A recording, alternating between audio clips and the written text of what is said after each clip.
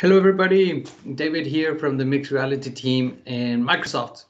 And so in the previous video, we took the HoloLens out of the box. We learned how to put it on and fit it nice and comfortably on our head. We learned how to flip the visor up and down, and we are now ready to set it up. So we turn it on by pressing the power button here. You just need to press it once, and yeah, very slightly. You press it, you tap it, and it will start. And so I will. So unfortunately, I can't show you directly from my HoloLens because that stage, what you will be seeing at that stage, you can't really record from your HoloLens or screen share. That comes until after the setup. So since I cannot show you directly from my headset, what I will do is I will be guiding you from the documentation. Remember, we talked about that it was going to be becoming your best friend in the previous video. So let me share my screen, and here we are back in the documentation. So this is for your reference. Here also you can reference back on how to then adjust your HoloLens if needed, and if you want to know what all the different LEDs when they turn on, what do they mean, about charging and all that, please feel free to come back here and check it out. So we're going to be going on how to set it up. Okay, so you've turned on your HoloLens, you hear a really nice music in the background, you put your visor down, and what you will see at the very start is a nice flow of lines and light. For me, it seems like a type of Chinese dragon in a way, or not, that it's moving and flowing. It's really nice. Then after that, you're going to see a Windows logo pop up, and you, in order to progress to the next screen, what you're going to do is with one of your fingers, stretch it out and just tap it or press it. And then from that, you're gonna then see one of my favorite parts of the HoloLens, which is a hummingbird. The hummingbird will come out and it will be flying in front of you. You stick your hand out, and wherever you move your hand, the hummingbird will follow. You do that for a couple of minutes, and then you will see another button appear with an arrow. You click on that again with your hand, and you're going to be asked what language would you like.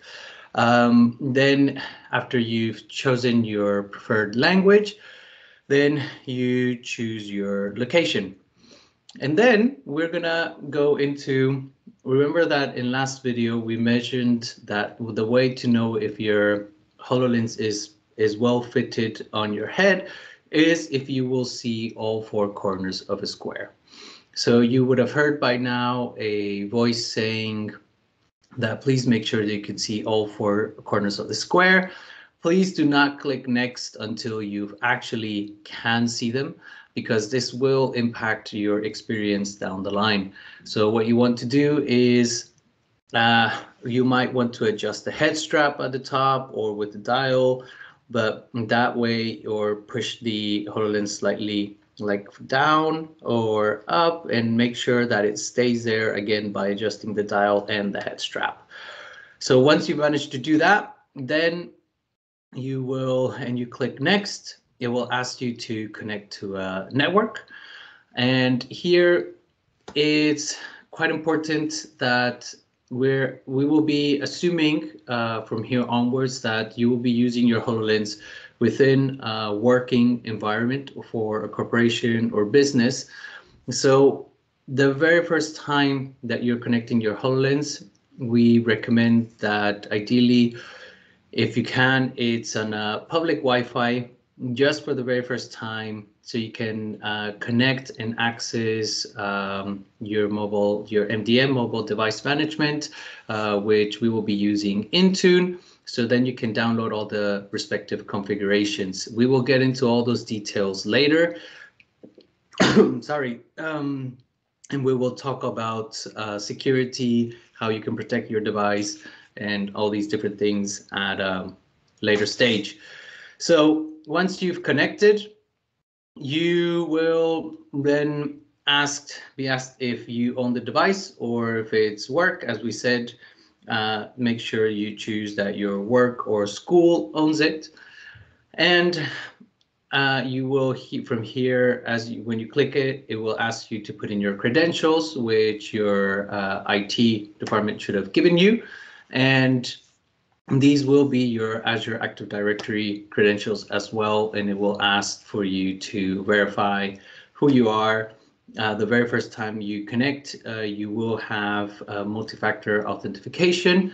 So it will ask you either with a phone or, depending what you and your company have set, what that MFA will be.